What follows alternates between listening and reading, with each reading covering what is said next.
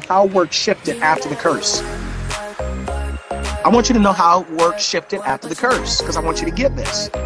People say man wasn't meant to work. Man was meant to work. As a matter of fact, scripture tells us that before there was man, there was a problem.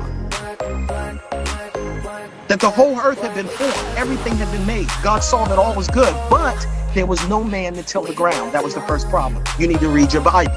There was no man to till the ground. And so then came the solution. Let us make man. Let us make man. And so the work for man was to tend the garden and to name the animals. It was a creativity. That was what Adam was being pulled on. He was partnering with God to create, to innovate, to ideate. That was the work. That was the tending. Man was meant to work. The problem, though, after the curse was that work went from creativity to laboring. You weren't meant to labor. That was the curse.